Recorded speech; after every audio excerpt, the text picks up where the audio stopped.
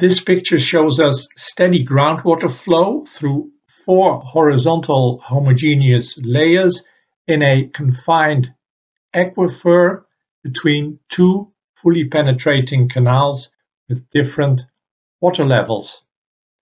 Groundwater flow is steady or stationary, and the boundary conditions are fixed. This means that the hydraulic gradient is the same for each layer. Continuity, the water balance, teaches us that the volume flux or discharge through the confined aquifer equals the sum of the volume fluxes of each layer. The volume fluxes are expressed per unit width, the direction perpendicular to this figure, thus in square meters per day. And again, we can insert Darcy's law, both for the aquifer as a whole and the separate layers, into this continuity equation. We obtain this equation. Dividing by the constant value of minus I gives the following end result.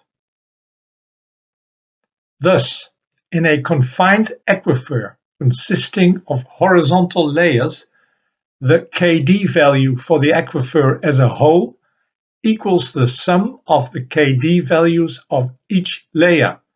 This Kd value, in English we call this the transmissivity, is a measure of how easily an aquifer transmits water and has the same unit as the volume flux Q with the prime, that is, square meter per day. As we know the values of K1, 2, 3, and 4, D1, 2, 3, and 4, and their sum D, we may derive the hydraulic conductivity for the aquifer as a whole, K, from this equation. This K, without a subscript, is called the substitute hydraulic conductivity. It is the hydraulic conductivity in meter per day that we can assign to the aquifer when dealing with the aquifer as one entity instead of 4 separate layers.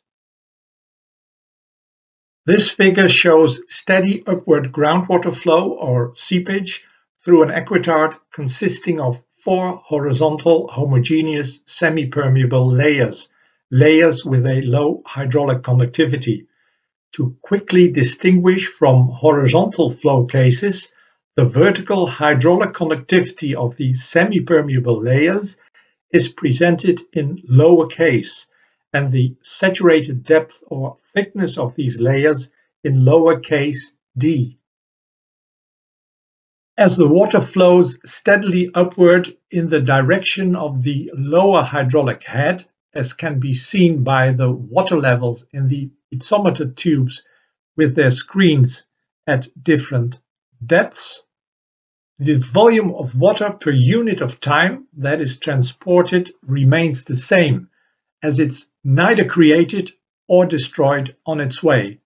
Thus, continuity, the water balance, teaches us that the vertical volume flux or discharge is the same for every homogeneous semi-permeable layer as stated here.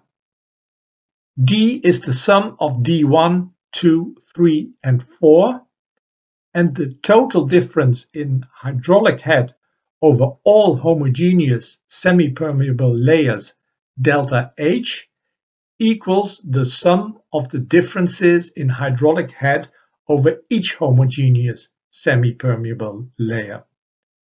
For a constant area A perpendicular to the water flow, we may divide the volume fluxes in the continuity equation by this area A, as shown here. Dividing the volume flux by the area delivers the volume flux density.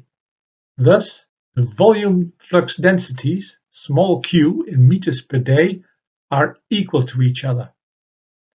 As the total difference in hydraulic head over all homogeneous semi-permeable layers, delta H, equals the sum of the differences in hydraulic head over each homogeneous semi-permeable layer, dividing this by the constant value of Q which equals Q1, which is equal to Q2, etc., delivers this equation.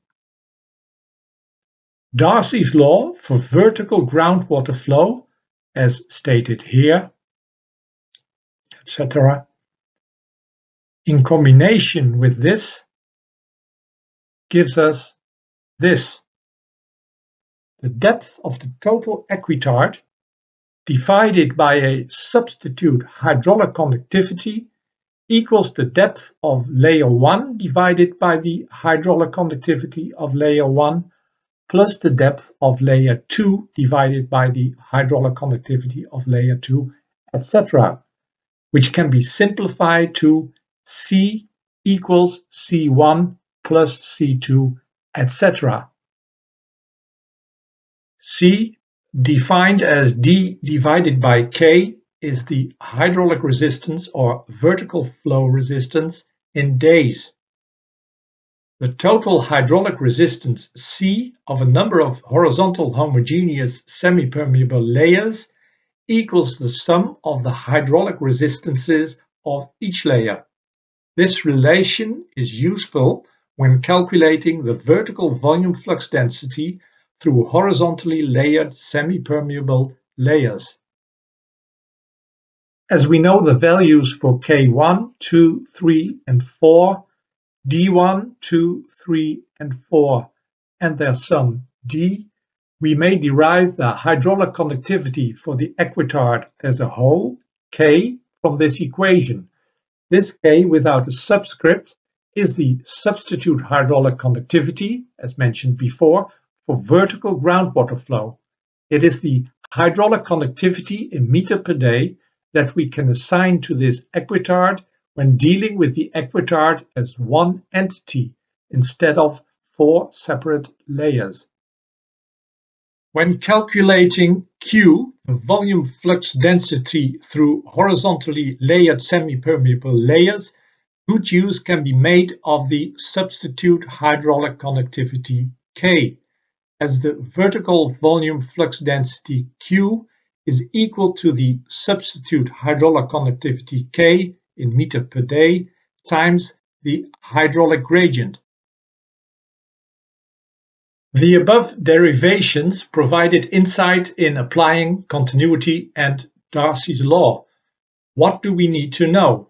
For steady horizontal groundwater flow, the volume fluxes per unit width, Q with a prime of horizontal homogeneous layers, may be added up.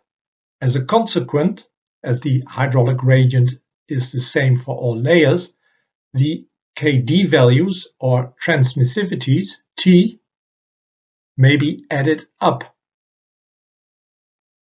For steady vertical groundwater flow through horizontal homogeneous semi-permeable layers, the volume flux densities Q of each layer are equal. As a consequence, the hydraulic resistances C of these layers may be added up. Please note that the hydraulic resistance C in days is essentially different from the travel time of water particles, also in days. For the latter, of course, we need to know the effective porosity in order to first determine the effective velocity of the groundwater. This figure nicely shows both horizontal and vertical groundwater flow. It is a vertical cross-section through an unconfined sand aquifer and a confined sand aquifer separated by a confining layer, a clay equitard. From the piezometer tubes in the confined sand aquifer, we can establish the potentiometric surface for that aquifer, and evident from that is that groundwater flow is from left to right.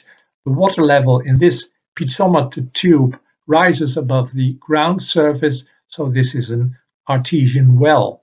Also in the upper sand aquifer, groundwater flow is from left to right, as is evident from the water levels in these piezometer tubes.